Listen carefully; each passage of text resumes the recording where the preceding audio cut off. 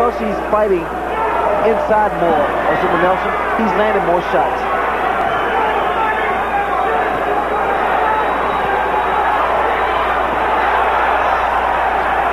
Of course, he runs the risk of taking even more, but what does it matter? He's proven that he's going to take punishment, whether outside or inside.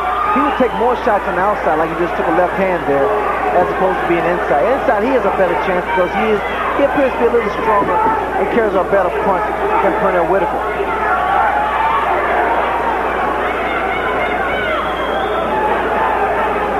Inside, he has a chance to initiate the action. Outside, he's always being beaten to the punch. Exactly, because on the inside, he has a chance of being able to counter one of Pernell Whitaker's right hand there. Good right hand by Azumah Nelson.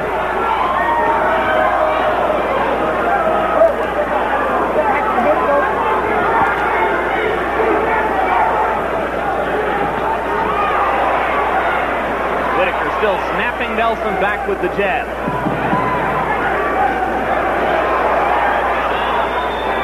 There's a little mouse under the left eye now of Pernell Whitaker.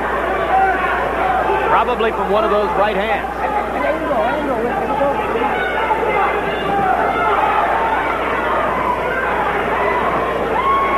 I guess you noticed that the style of Azumah Nelson has changed. I mean, as opposed to his arms being crossed, he now puts both hands in front of him. His style of fight has changed since the earlier rounds.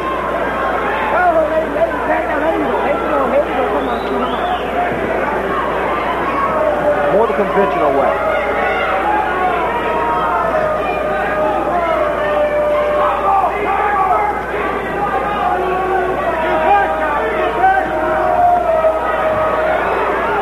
That's some beautiful movement by Pernell Whitaker when he gets out of the corner. All he does is pivot.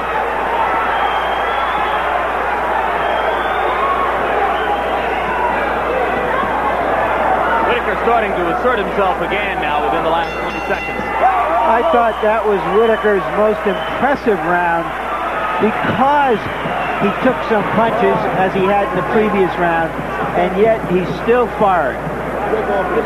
Combination. You know what I mean? Bang, bang, bang, bang. You understand? You can't punch because you're throwing too many punches at him, right? Settle down. Don't let him carry too fast now. Yeah? Inhale, baby.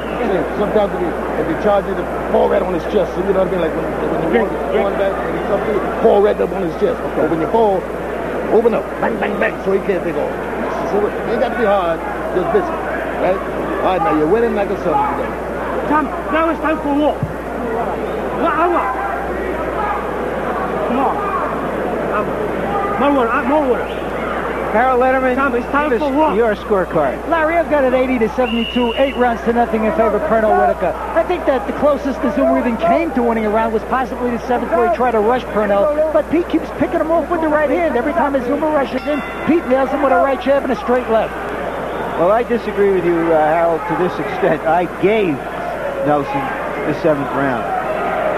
His trainer in the corner in that round said, now let's go to war. I don't know what he's been trying to do up to now, but maybe there's a higher level.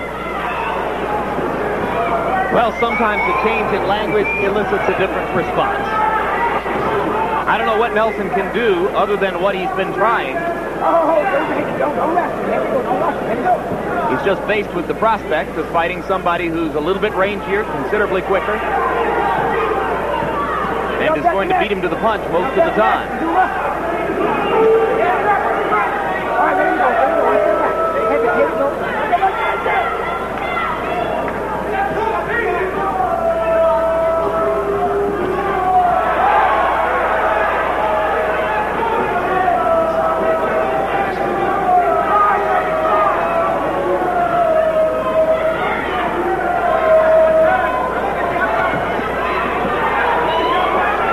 Jabs that Pernell Whitaker's throwing. He's put on a clinic in that area. Oh, he's really doing a number on Azumah Nelson with the jab. Good right hand by Whitaker, followed by a right hand by Nelson. Pete comes back with a right of his own. The thing about speed, you must understand, it nullifies power, strength, everything. It just totally nullifies it. Why? Because you get your punches in so quick, you break the rhythm of the opponent. and it frustrates him. And this is what's on the face of Azumah Nelson, frustration. He can't get set. He can't get his balance. Pernell Whitaker keeps turning, keeps giving angles, those combinations, ties his man up. He's doing everything right. A good fight for Pernell. Excellent, I must say.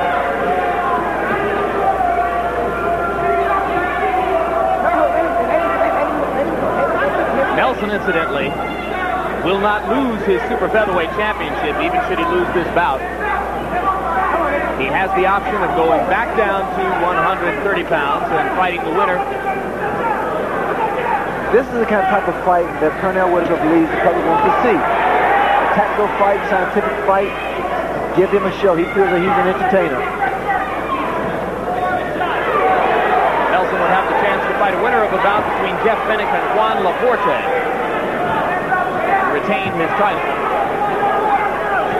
It would be a lot easier for Azumah Nelson because these guys' hand speed is nowhere near that of Pernell Whitaker. Yeah, this was a tough assignment to move up in weight against a faster fighter than just about anybody in your division. Look at the jab.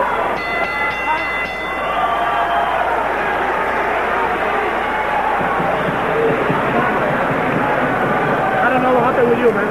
You lose on the fucking round. Let's go knock out. You got to feel out. Champ for good. What the fuck is with you? You're not punching. This man with this fight like another fight. Champ, please. Champ. You know nothing. You feel. What the heck happened with you, man? I will knock that guy out. 9 minutes is too long. Because from outside. Because the guy's swinging, he hit you. You understand? Only on the inside, right? Now you're doing a damn good job. But keep that left hand going, right? Okay. All right. Now up and hey, the wild swings come up and down, up and down. Don't have your back to the ropes at no time. 5 minutes center. 5 minutes center. Come on. Get that left. Nelson's trainer asked him what the hell happened to him, and we all know the answer. Everybody in this building does. Pernell Whitaker happened to him. Pernell Whitaker and the nearly 50 jabs per round, or in fact a little over 50 jabs per round, of which he's landing close to half of them. That's the way he fights. Those were his punch stat numbers coming into the bout. Come on.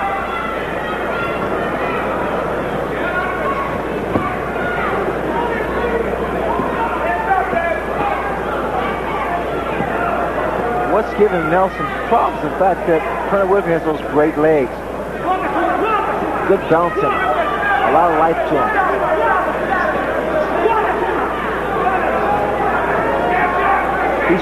Pernell Whitaker is one of the few guys, fighters rather, that can punch a guy other than Camacho and get behind you.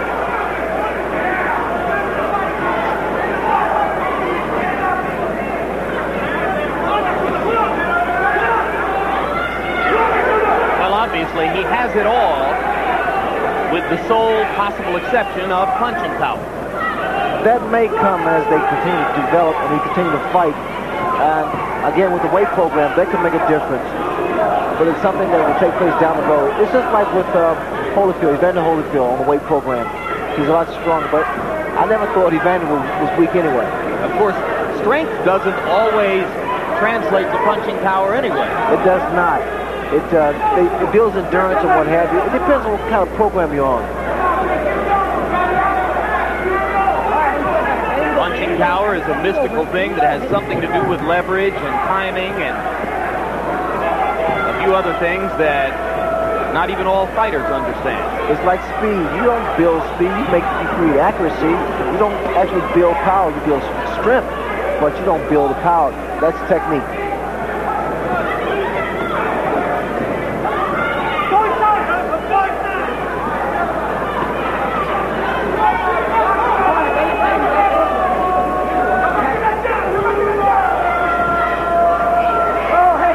Here, Pernell Whitaker is a leg man. I can tell. Yes, he's been a leg man all night long. It's a big giveaway.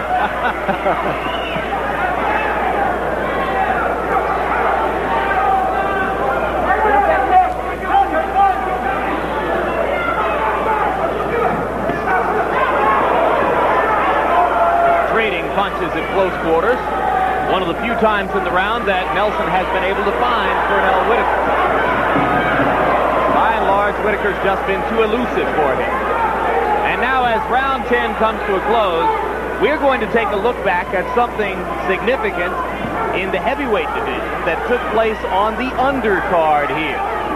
Just about an hour and a half ago, the veteran Greg Page out of Louisville, Kentucky, had a chance to continue his comeback to prominence in the heavyweight division, headed toward an apparent probable fight somewhere along the way with Mike Tyson.